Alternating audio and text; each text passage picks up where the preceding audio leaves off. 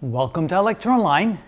In geometry, one of the most challenging parts is understanding all the names and all the symbols. So what we're going to do here is have a small set of videos that will systematically go through all the naming conventions, the typical names that we use in geometry.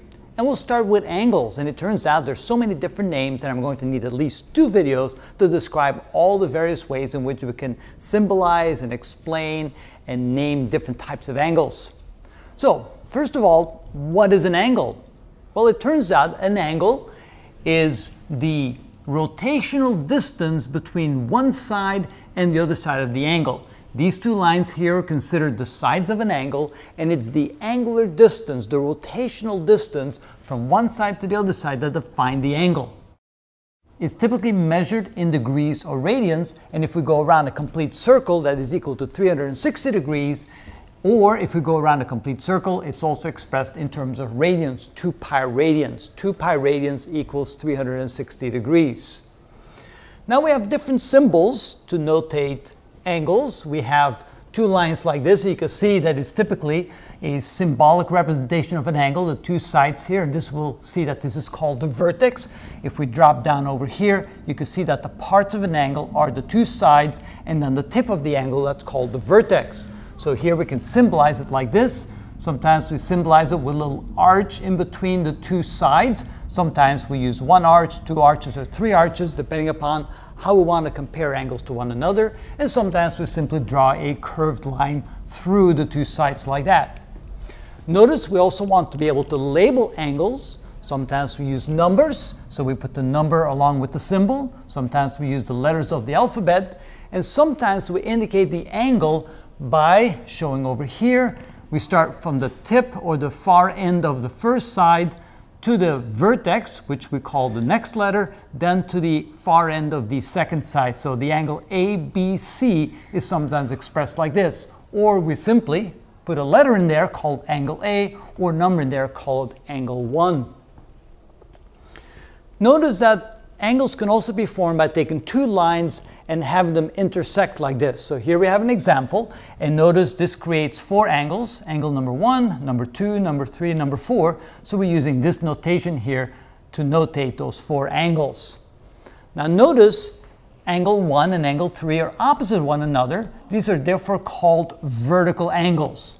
Also 2 and 4 are opposite to one another, so 2 and 4 are also called vertical angles, or sometimes we use the word opposite angles. So when you hear the word vertical, just think about opposite. Then also notice that we have angles that are side by side. They share a common side. So angles 1 and 2 are called adjacent angles. They are adjacent to one another, which means side by side. So are angles 2 and 3, 3 and 4, and 4 and 1. So these 4 pairs of angles are called adjacent angles. We also have special names for angles depending upon how large the angle is. If the angular size is less than 90 degrees, we call them acute angles. If the angle is exactly 90 degrees, we call it a right angle, and we use this little symbol here to notate that it's a right angle, that the angle is 90 degrees. If the angle is greater than 90 degrees, but less than 180 degrees, we call it an obtuse angle.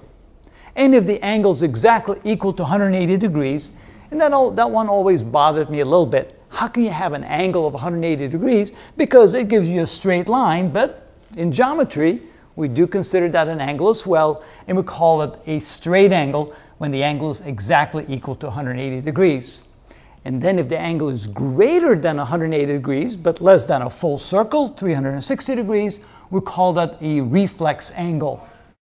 Some other things that we need to know about angles is that when we have 2 angles side by side, like angle A and angle B, so they share a common side, if the 2 angles together add up to 90 degrees, we call them complementary angles. So they both add up to 90 degrees. Let's say angle A is 60 degrees, angle B is 30 degrees, 60 plus 30 is 90, therefore they're called complementary angles. And if the 2 angles add up to 180 degrees, they're called supplementary angles. I always had trouble figuring out which was which, and I would keep forgetting what complementary meant and what supplementary meant. And the way I finally figured it out was that this word starts with the letter C, and this word starts with the letter S, and C comes before S in the alphabet. In 90 degrees is smaller than 180 degrees, so from now on I just have to think C comes before S, therefore that is associated with the 90-degree sum, and S comes after, and therefore it's associated with the larger angle, 180 degrees.